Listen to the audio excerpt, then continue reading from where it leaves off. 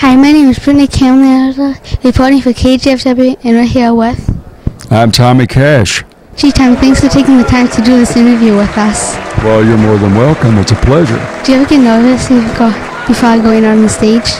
Well, sometimes I do. You know, even though I've been singing 40 years, I still get a little bit nervous. It's called stage fright. And if one of my family members is here, like my wife or my sister or a family member, I get even more nervous, but I get over it as soon as I start singing. I think I'm a little nervous right now. Well, that's okay. You know, I was nervous too when I first started out. How has music affected your life? Well, music is my whole life most of the time, but I'm also in the real estate business. So trying to do real estate when I'm not on the road singing is another pleasure in my life. I really enjoy real estate, but I'm mainly a country music singer and songwriter and music publisher, and that's what I enjoy most. How many instruments do you know how to play? Well, I only play guitar very well, or well enough to perform with it. I know a little bit about keyboards and a little bit about drums, but mainly guitar. Do you have any advice for someone who wants to learn how to play guitar? Yeah, the first thing you do is you buy a reasonably priced guitar. Don't buy a real expensive one because you might not want to stay with it. But if you do, then you can get an expensive guitar later on, and find yourself a teacher, an instructor who teaches guitar, and it costs maybe a few dollars every week or every 2 weeks, but start out with an instructor, and they'll teach you the basics of a guitar, and that's what you need to learn first. Who taught you how to play guitar? Well, I taught myself when I was 15, 16 years old. My famous brother was always leaving one of his guitars laying around, so I picked it up and started plunking on it. And I guess by the time I was 18, I could play and sing whatever song I wanted to sing. Do you have any fond memories of your new brother? Oh, of course. I have many, many fond memories of my brother, and he was 8.5 years older than me. Some of them are family memories, and some of them are performing on stage together and recording in the studio together, and mainly just being brothers, you know. And the world looks upon Johnny Cash as the superstar who, you know, became so popular that everybody recognized his face, but to me, he was just my big brother. What were you guys like in elementary school? Oh, we were just normal kids, you know. We grew up on the farm in northeast Arkansas, about 40 miles from Memphis. We were just farm kids. Our daddy was a cotton farmer, and there were 7 of us, so we had a lot of family activities that were a lot of fun. Some of the music out there today is kind of questionable. Do you have an opinion on it? Well, you know, Brittany, I like all kinds of music. I like country music and gospel music and popular music and classical music. And I like some of the rap music. Some of it I don't understand the words, and I don't like to hear dirty words sung in a song, and I really don't think it's appropriate for people to use curse words and vulgarity in music. Music is for entertaining, not for the shock value that some artists might want to put into their songs with words that really don't belong in music. But I like all kinds of music, but mainly I like country music because I'm a country music singer. One of the biggest influences for you in country music? Well, it's people you probably don't remember or haven't heard of because you're so young, but there was a great singer named Marty Robbins, and I really loved his voice, and another singer named Merle Haggard. I loved his voice, and I still do, and I love his music. And of course, my brother was a big influence on me. But Marty Robbins and George Jones and Tom T. Hall and some of those guys that I've been friends with for 40 years or more were big influences on me. When people look at your career, how would you like to be remembered? When people look at my career, how would I like to be remembered? I would like to be remembered as someone who sung good songs, had a good attitude, and always tried to smile and do something for others, not just for myself, and someone who really tried hard to be someone that mattered. I want people, when they see my show and hear me sing and talk, I also make speeches at various organizations. I want them to think that I had something to contribute. That pretty much wraps up our interview. Is there anything else you wanted to share with us? Well, I just want to say that I'm really proud of you for learning how to hold that microphone and ask questions, and that inspires me to see children doing things today and heading in the right direction. So thank you very much for interviewing me, and it's nice to meet you, Brittany. Thank you very much, Tommy. You're welcome. This is Mariah Schwecke reporting for KGFW, and I am with... And I'm Stan Helt. You're interviewing me today about the big show, right? How do you set up a night like tonight? Well, setting up a show like tonight is actually pretty easy. We have a booking agent that we know down in Nashville, and we give her a call and say, hey, we need a country star up here, and we're looking for somebody like Tommy Cash or Jack Green or someone like that. And she'll say, okay, let me put some feelers out, and I'll give you a call back. What singers do you like? Which singers do I like? Oh, man, I enjoy country music because that's usually what we get up here is good country stars. When you were in elementary school, who did you really look up to? Oh, man, that's a tough one because I was in elementary school a long time ago. In fact, I think it might even been in the late 50s when I was in elementary school. I guess maybe at that time I looked up to my mom more than anyone else. Have you ever had to... Have I ever had to... deal with news reporters? No, you by far are the youngest crew that I've ever had to deal with. So, but you're doing a good job. Is there anything else you'd like to share with us before the concert resumes? Well, I was a little leery when I got the phone call about doing this interview with Mr. Cash, especially when I was told that it might be 9, 10, 11-year-olds. But then I went to work and I thought about what would Tommy say? He'd say this might be the right thing to do. So I went along with that feeling, and he went along with it also. So, and I think he thoroughly enjoyed it, and I thoroughly enjoy it. I hope you guys really get something out of this, that it's a joyful night for you. That should wrap it up. Thank you.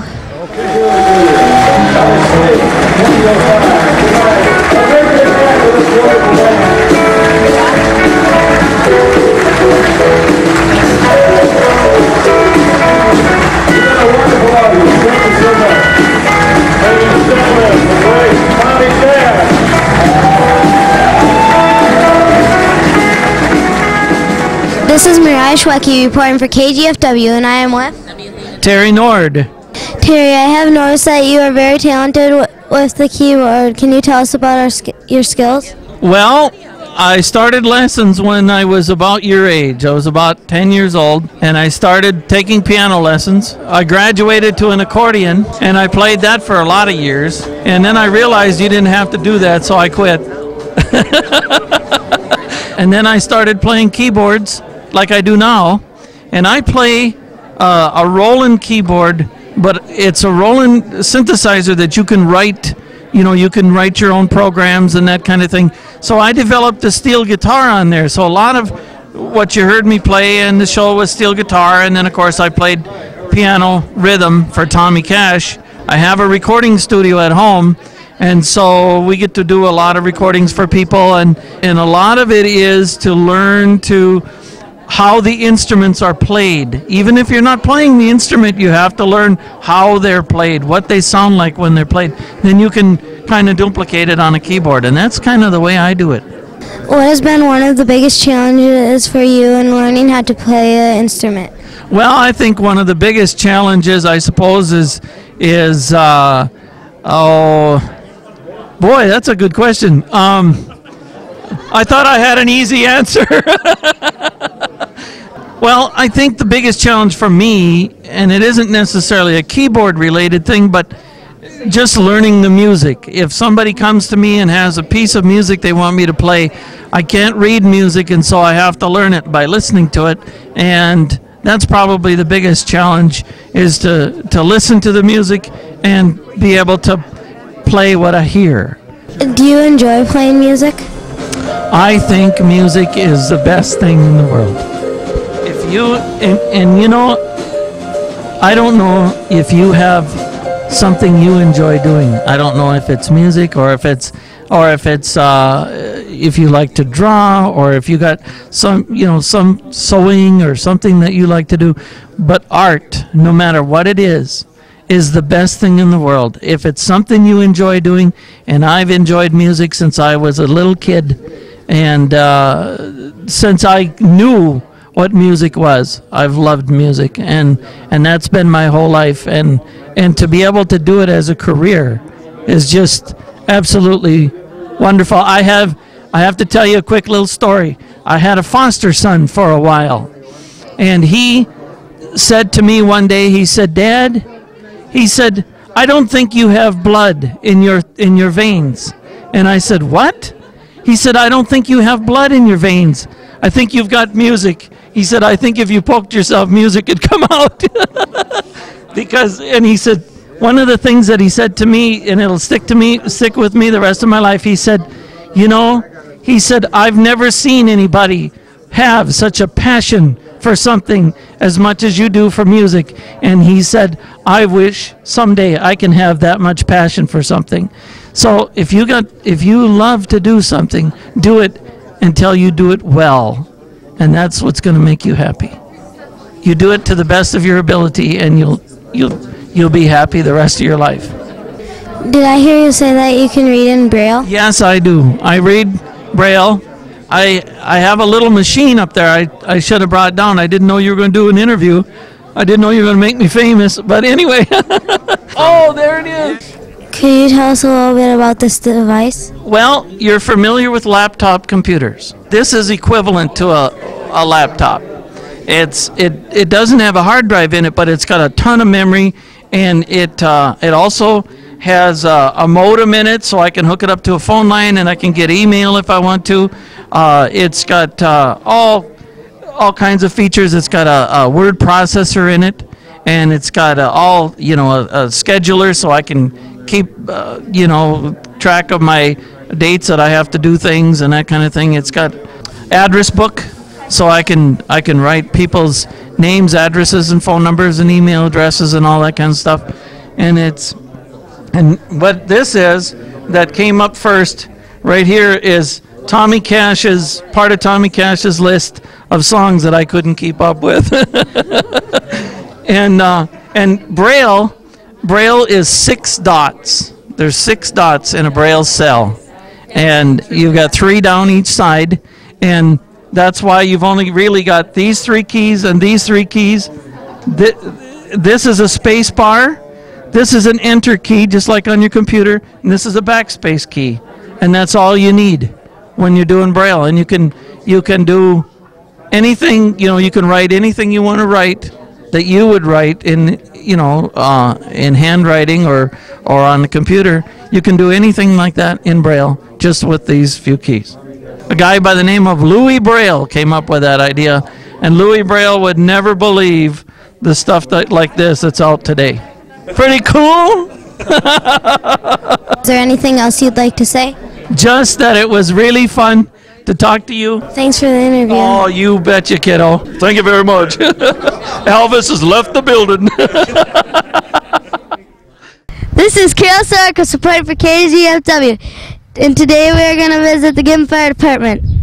Hi, this is Carol Sarkis reporting for KGFW, and this is Steve Klukas. What's your position in the fire department? I am the fire chief. What does the fire chief all have to do?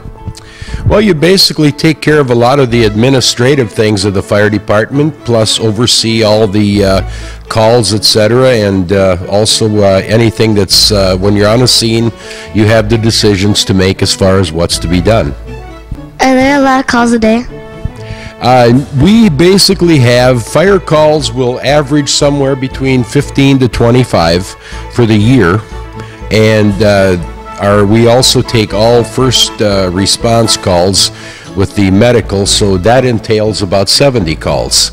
So the total will be about right around 90 between the two for the year. How long have you been working here? I've been with the fire department. This is my 24th year. Do you ever get scared and nervous on calls? Well, you always wonder, you always get a little nervous when you know there's when you're going to a call and you know there's kids there, it seems like that makes you just a little bit more nervous than you normally would.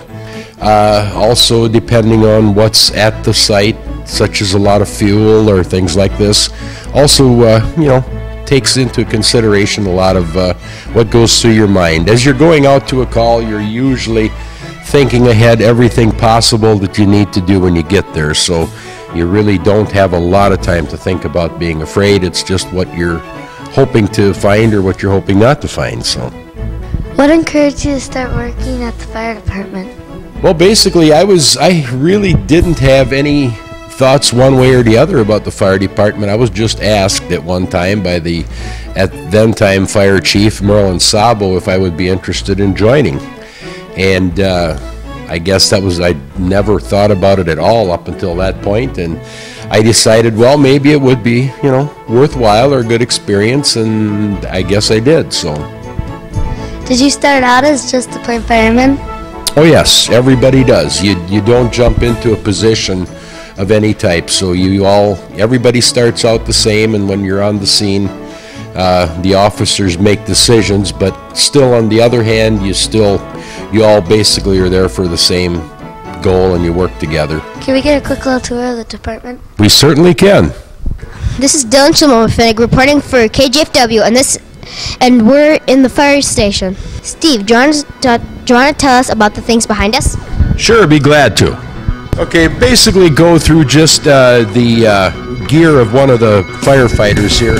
This one here happens to belong to Jim Evenson, and this is the helmet, and basically you have a face shield that slips down over to protect the eyes somewhat from anything that's flying at the time, and you have an insulated liner on the helmet, and also basically for anything that falls, you're basically protected there too. Helmet is probably one of the #1 items right there. This is a Nomex hood. It's a hood that protects you. It goes over your face. I can put it on for you for just a second, and it goes down like this, so it protects all the areas inside from heat as you're working along. And that goes underneath before you put your helmet on, of course. Below that, you have the regular fireman's coat, which gets put on. It has layers, 3 different layers of thermal protection here, so you can avoid the heat that's when you're fighting a fire, and also it works the other way as far as keeping the cold out when you're out there and you don't have enough heat to keep you going either. Then we have the boots and pants, and these are made so you just jump into the boots, and 1 foot each, and they're made so the pants will slide up, your suspenders go over you, and you zip it up. So you should be able to get all your stuff on in roughly right around 20 to 22 seconds. And that gives you time to get here, get on the truck. So we can usually, when we get here to the station, the first truck usually is leaving in probably about a minute and a half. That's pretty fast. My father works here. I know where his locker is. His locker's in this area. Would you like to try that on? Sure.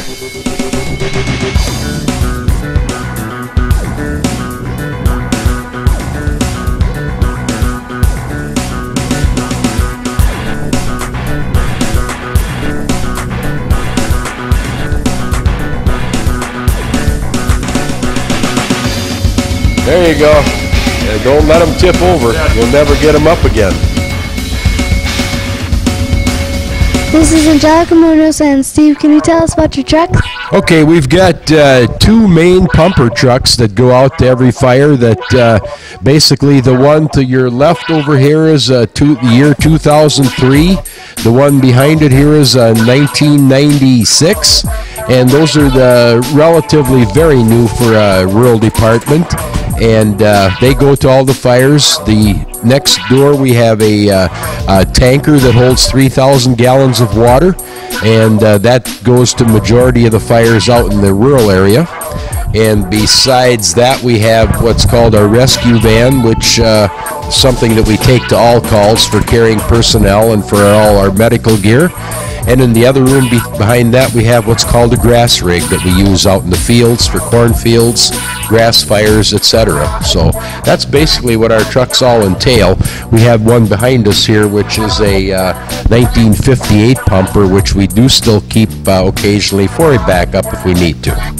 Can we look inside of one of the trucks? We certainly can. This is the generator. Both trucks have a generator. What this does, it runs our lights and all our other electrical equipment on the truck when the other truck is basically just sitting and pumping. This is where all the things like if we need to plug in power cords, we can have everything run from here. So that's, both trucks have a generator. In here, we have shelves where we carry equipment. These are all absorbent pads for oil and fuel and things like that that gets spilled on a highway scene, etc. And then we have salvage tarps or covers that we use for covering things in a house when we're going in to keep the water damage from a minimum. Okay, we've got all the controls up on top. This is what's called a midship control. The person running the pumps and everything can see what's going on. You stand up here and basically everything here has you see these are all labeled. This is a number 4 discharge. That's a hose. What you do is when anybody is calling for water, they'll tell you which line, and then these are the levers that get pulled back. You screw them back and then they get pulled down into this position. I don't dare do it now or we'll get water in our trap. Thanks for the interview and tour today, Steve. You're very welcome, and I'm glad you could come up and see everything. Tell the firemen thank you for all the things they do. I certainly will convey that. Thank you.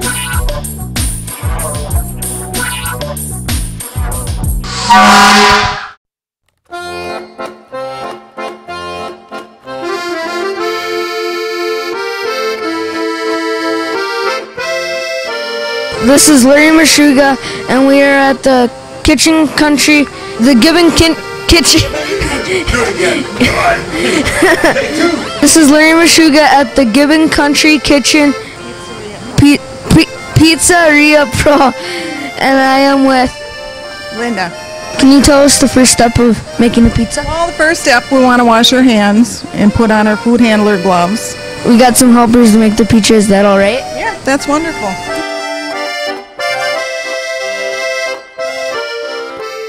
Right now, everybody's putting gloves on to help keep their hands clean. Linda, could you tell us the next step in making a pizza? Sure. The next step is our screen, where we put the crust on. We have to spray that with oil so that the crust won't stick to the screen. Then we'll put our crust on. Good job, Carol. I can hardly wait. You have some crust ready? Crust ready. You just kind of want to come up to the edge with the crust. Does it get warm back here? Yes, it gets very warm back here. And you don't want to push it into the screen so it don't stick. You just kind of want to stretch it and all of the toppings.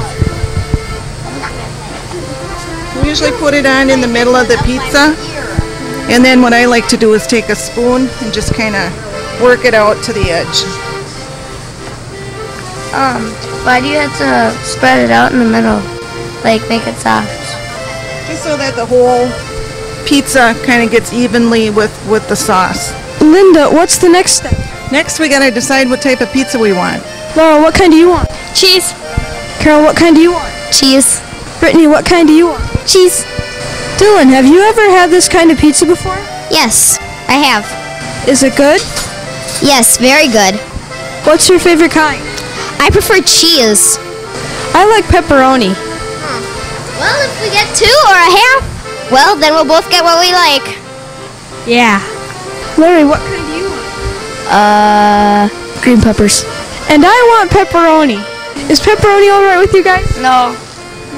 How about just a little bit of pepperoni on one part? Okay. Okay. I guess that's okay. Fine. Where do you keep all your toppings? Keep all of our toppings in this cooler. Actually, we got them in the freezer too, and then when this runs low, then we restock it. And what's the next stage? The next stage, we'll put the cheese on. So who's going to put the cheese on?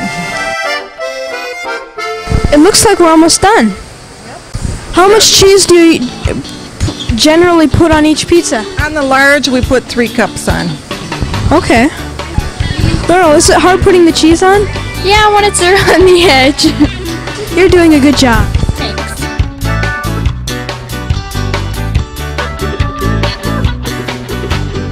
Okay, Linda, do we need someone to put the pizza in the oven? Yep, well, it needs someone to put the pizza in the oven. How about Brittany?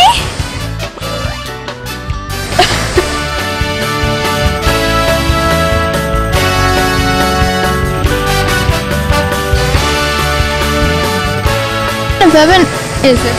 It's a Lincoln oven, and it's a conveyor style. It'll convey on a conveyor belt the pizza through the oven. Is it right if we get a table ready to eat? Yep.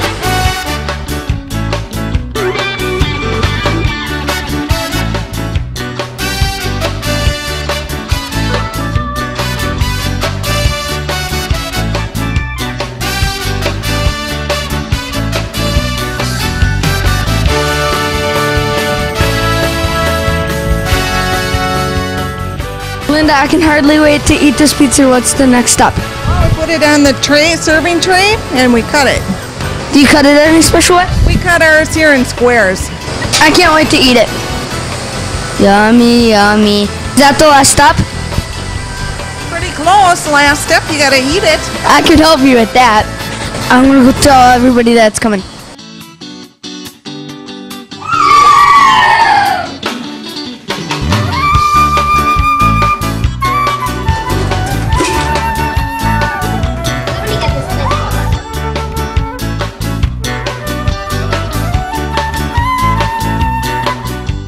Linda, we want to thank you for taking time out of your day to help us with this video. Oh, you guys are sure welcome. We'll be sure to tell all our friends about this place. Okay, thank you. And we'll try to help you clean up a little too.